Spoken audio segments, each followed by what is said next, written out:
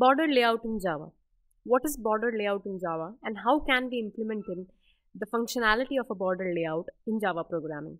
In the previous video, we have discussed about flow layout and now we are going to discuss about border layout. Hello everyone, I'm Sukanya from Go EduHub Technology, and to begin with, firstly we will discuss about layout manager. The layout manager are used to arrange components in a particular manner. Layout manager is an interface that is implemented by all classes of layout managers. There are classes that represent commonly used layout manager. Those are java.awt.borderLayout, java.awt.flowLayout, java.awt grid layout, and similarly java.awt grid bag layout.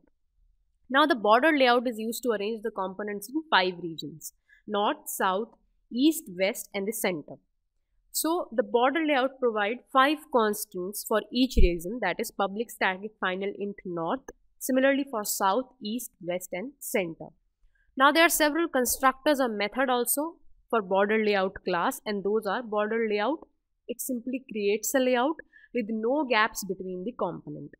Now there is a JBorder layout, int horizontal gap and int vertical gap. If you want to mention the gaps between the component, then you can use this particular constructor. So in this program also, we will import firstly all the packages of AWT and Swing, and we have created a class border1.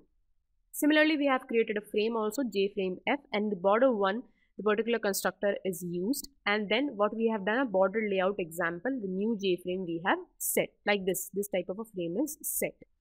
Next, we have added buttons like north, east, west, south, and center, and then we have added all the frames, all the buttons to the frame, jframe, using b1 and border layout in the north, similarly b2 for south, and with respect how you want to add in which particular layout you have added that.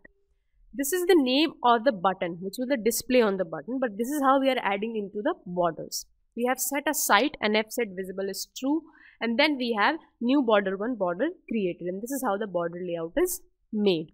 So now firstly I'm going to write this program and then I will execute it and show you that how border is actually made.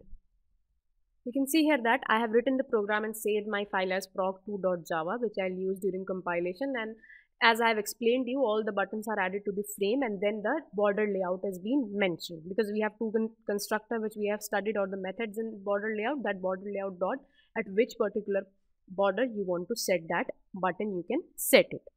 So firstly I have compiled and now there are no errors, and now I have to run the particular class file, and the class file is border1 which is generated after compilation. So let me run that particular class file and see that how actually these buttons are aligned with respect to the border. So as I run the particular class file generated, here you can see that a border layout example file is made. Okay, so now you can see it very clearly.